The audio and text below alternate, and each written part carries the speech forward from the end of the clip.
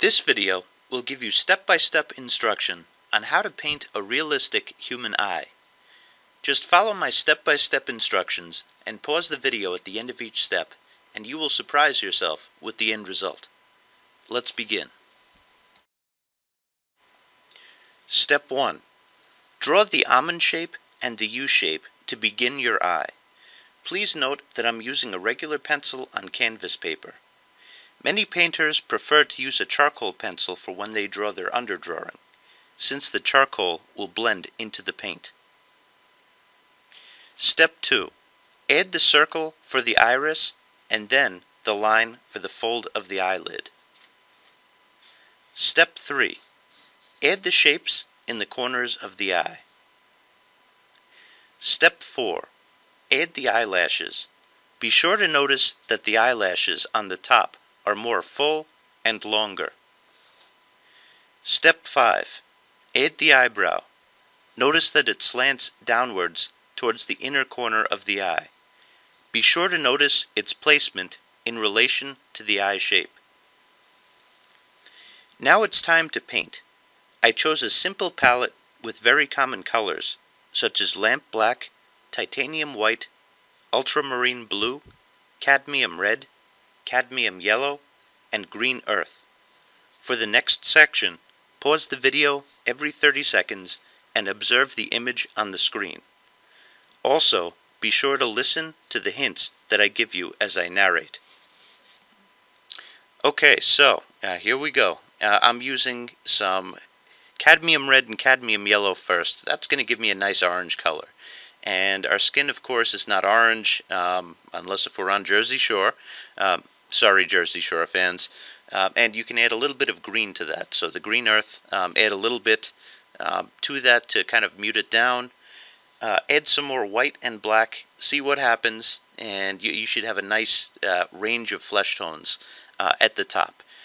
When I say add white and black to it, you don't want to totally contaminate the color that you just created, but pull it off to the side. You do your mixing, so that you have a little bit of everything. You don't want to mix it all into one color. You want a whole range of colors. So that's your goal with that.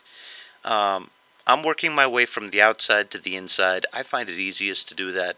I covered over some of the eyelashes that we drew in, but if you notice, if you look really hard, you could still see the outlines of them. And I'm going to use that information as we go on. So I did a kind of a thin layer,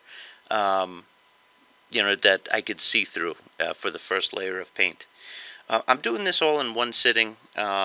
Sometimes when I do more detailed paintings, I'll do additional layers, but this is a nice quick study that we're doing today, so try to do it in one sitting. It should take you about an hour. It took me about that. That was a colored pencil that you saw. Anytime that you see that you feel that you can't get a straight line, you can use a colored pencil. I use Prismacolor pencils. There's also another brush with a very thin but long hair at the tip, and that's also great for detail work. I did not have one on hand though today, so I used the color pencil. No such thing as cheating in art. You got to be smart and able to use any materials that you possibly could get your hands on, and that's my philosophy with things. Okay, so the inside of the eye, if you notice, I added a little bit of the ultramarine blue to that, and the corners of the eyeball is rounded. We want to darken that a little bit, and we don't want it to be as separated as it is right now, but you'll see me, I'm going to let the paint dry a little bit, and then I'm going to come back with another layer. This is oil paint, but you could do it with acrylic also. You'll find that the acrylic dries a lot faster. I like the drying time of the oil. I said that it would dry within a short period of time. I mean, it doesn't fully dry, but you have the ability to add another layer right on top. Now you can see that it's starting to take shape, but it's still going to take a few more layers to really get those details in there. Notice the highlights in the eye. That should be actually the brightest part. So we lowered the tone of the color of the whites of the eye, but that reflection right in the middle, right above the iris, that's very important. There's also a really important highlight up above the eye that you're going to see me going back to. One thing I regret that I didn't do, because you see me holding it with my hands, I wish I fastened it down with some tape and then cut it, so made it a little bit longer. But this was actually just a small piece of canvas that I found in my studio, and I was like, okay, what am I going to use it for? Okay, I'll do a tutorial. And I haven't seen a painting video on how, oil painting at least, on how to paint the eye, so I wanted to do that because I know a lot of people are very interested in drawing and painting eyes. You're going to see me rework the eyelashes. If there was one thing I really didn't like what I did, it was the angle that the eyelashes are at right now. It kind of looks like it's straight up. What happens is the eyelashes actually should point back to the bridge of the nose. Not totally, but they should be somewhat at an angle that they do that. And you'll see me get that a little bit later, but right now it's not looking too great in terms of the eyelashes. Remember that the upper eyelashes are going to be longer than the bottom ones. It's going to be a challenge getting those bottom eyelashes in. You see me right there doing a little bit of a change. I went too long, shortening them, and I'm also toning them down with some lighter paint.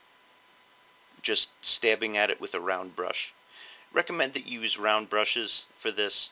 I used a flat brush to blend everything together, but I use pretty much round brushes of various sizes for this painting. Here's a note for you. You want your tones of the painting to be somewhere, I would say, neutral in terms of tone and chroma, because you want the green of the eye to pop, or whatever color you choose. That should be the most colorful part, so you don't want the color to be too bright around it. For instance, that red that I just added, watch how I tone that down, because I don't want it to compete with the green. Also, in terms of the tones that are there, you want your highlights to pop. You want them to like really come out at you. So, you want the skin tone to be somewhat grayed down. And when it's neutral, then you could create the highlights right on top. But if it's high in tone, you're going to have trouble doing that. Some of you might find painting easier than drawing. I actually found it to be that. And I actually learned to paint before I learned to draw.